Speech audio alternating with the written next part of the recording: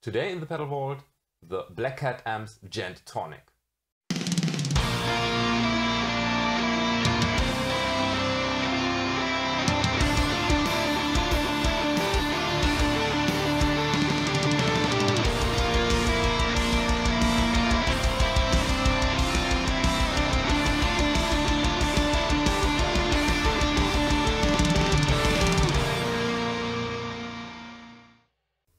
Black Cat Amps is a small Ukrainian company that specialized in making all kinds of distortion pedals. Right now, I think they only have this pedal in production. Maybe they have another one, but on the homepage there is actually just this pedal, and this is the Djenttonic. It's a distortion pedal, and it comes in this nice shiny metal housing with the nice black artwork. It looks very clean. I like it. And I got the option without a lithium ion battery, but you can get an option with an integrated battery and actually an USB-C port for charging it. That's really cool. However, I don't use it. Therefore, I didn't need it. Apart from that, we have a full 3-band EQ. High, mid, low. We have a gain control, we have a level control, and we have a warmth button, whatever that is. So let's look at the EQ curve. Let's reduce the gain and increase the level. Okay, when we increase, okay. So it has lots of high frequencies. We have here kind of gap and then go all the way down. When we increase gain, actually increases the lows and slightly reduces the highs. Okay, let's leave it here. Now high seems to be a shelf. Oh, it's interacting with the low as well.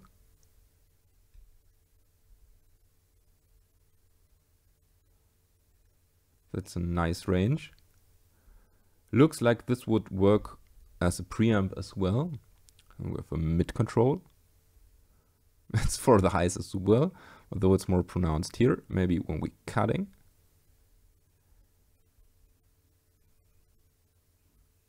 Seems to dip around 1.4K, 1.5K. And the low control, it's subtle, but we can cut a bit. Okay, now what does warmth do? Decreases the highs, gives a more all-around even look. Yeah, and also increases the mids at 800 Hertz. Don't think it will change the way the 3-band EQ works. Nope. So mids seems to be centered around 1K, at least here. And low very subtle on the second half of its range. Okay, now let's find out how this thing actually sounds.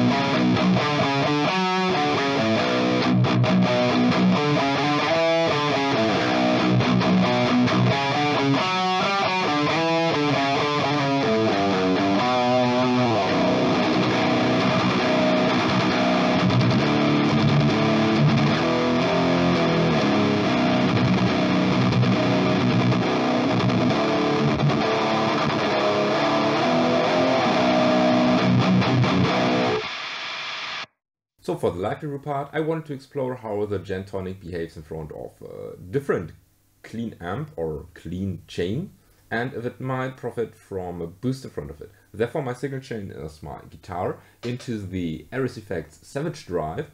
It's an older one, I don't know, version 2. Into the Djenttonic, and this goes into my X effects, and I've basically chosen a random clean amp and Jens Bogenauer. For the clean amp I chose the Citrus A30 Clean. It's based on an orange clean amp. I've not touched any knobs, so this is basically everything on noon stock settings. And for the cap IR I used, as mentioned, a Bogren IR. It's the yellow prog. And this is basically the clean sound.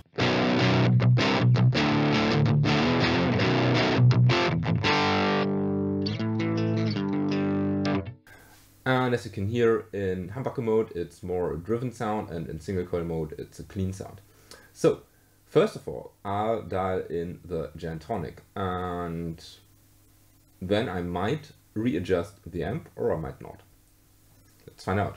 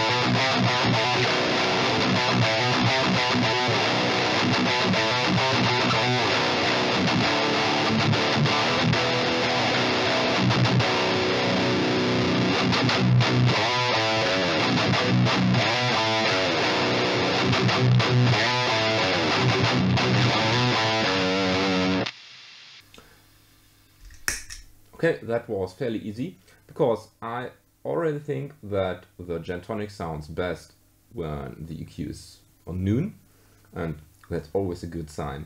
With too much highs, didn't like it with this particular amp, although I fully cranked the mids. Is this the mids? Yes, it's the mids. It's in the middle. It's of course the mids. And I slightly reduced the lows. And I highly prefer it when warmth is actually activated. I think it's more compressed, or had more gain. It sounds more modern, and I like it more. Okay, now I already like this tone. I don't think it needs much more improvement, but let's find out if we can improve it anyways by adding the Savage Drive.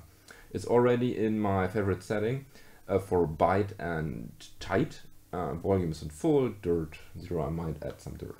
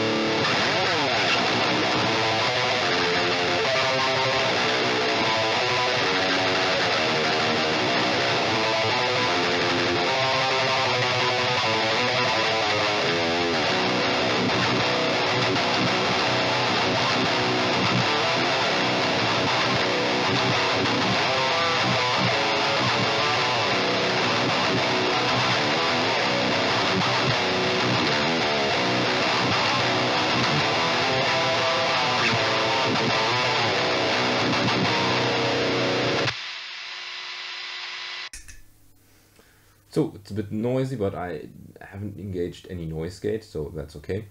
I haven't touched the amp yet, and I won't, because the sound's really cool.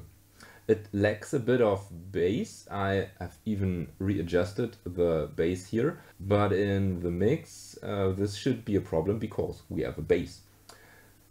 So the Savage Drive basically just added more gain to it, made it tighter, and reduced the bass so I could crank more here on the pedal. So I'm impressed. You know, first of all, I really like the idea of having a distortion pedal that you can put in front of any clean amp, and basically it gives you a crushing metal sound. That's why I actually really like the Lichtlehm Gehenna, for instance, or the Boss Metal Zone. But the Metal Zone only sounds good in front of the FX loop or FX return.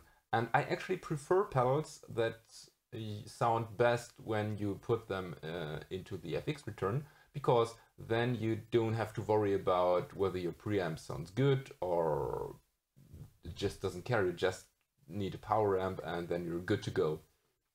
So the Djenttonic is a good try. I really like the sound in front of a clean amp. I think it's one of the best pedals that I have for giving you a full crushing metal sound in front of a clean amp.